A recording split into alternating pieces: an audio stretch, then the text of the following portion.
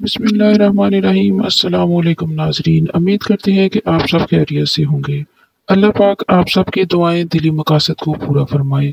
اللہ پاک آپ کی مشکلات کو آسان فرمائے، آمین ثم آمین۔ ناظرین، آج ہم آپ کے لیے لے کر آئے ہیں بہت ہی خاص ابقری عمل، سورۃ قریش پڑھیں اور جھومیں۔ اس عمل کو کرنے سے گھر سے بیماریاں اور مشکلات کا خاتمہ ہوگا، زندگی میں سکون، چین، برکتیں، راحتیں اور عافیتیں ہوں گی، اور رزق بھی بے بہا ملے گا۔ ناظرین، سورۃ قریش کی برکت سے جو بھی آپ کی زندگی میں مشکلات آئیں گی وہ حل ہو جائیں گی۔ اگر آپ کو سواری نہ ملتی ہو، سفر کی مشکلات ہوں، گاڑی خراب ہو گئی ہو یا کوئی مشین خراب ہو یا دشواری ہو، تو سورۃ قریش 41 مرتبہ ما تسمیہ اول و آخر 3 مرتبہ درود ابراہیمی پڑھنے سے مشکلات حل ہو جاتی ہیں۔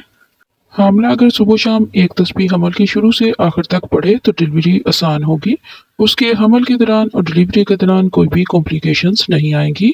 گھر کے راشن پر 101 مرتبہ پڑھیں، برکت ہوگی، رزق کی کمی نہ ہوگی، گھر سے بیماریاں مشکلات ختم ہو جائیں گی، زندگی میں سکون، چین، برکت اور عافیت ہوگی۔ ہمیشہ صبح و شام ایک تسبیح کا ورد کرنے سے کامیابی مقدر بن جائے گی۔ سورۃ قریش ہر بار کھانا کھانے کے بعد 3 بار پڑھ لیا کریں، اس کے فضائل کثیر ہیں۔ سورۃ قریش کھانا کھانے کے بعد پڑھنے سے پیٹ کم ہو جاتا ہے، پیٹ اندر چلا جاتا ہے، انسان وقت سے پہلے بوڑھا نہیں ہوتا اور عمر کم نظر آتی ہے۔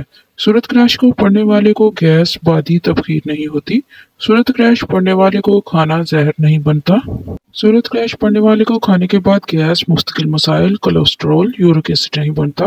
سورۃ قریش پڑھنے والے کو کھانے کے بعد وہ کھانا عافیت، صلاحیت کا ذریعہ بنتا ہے۔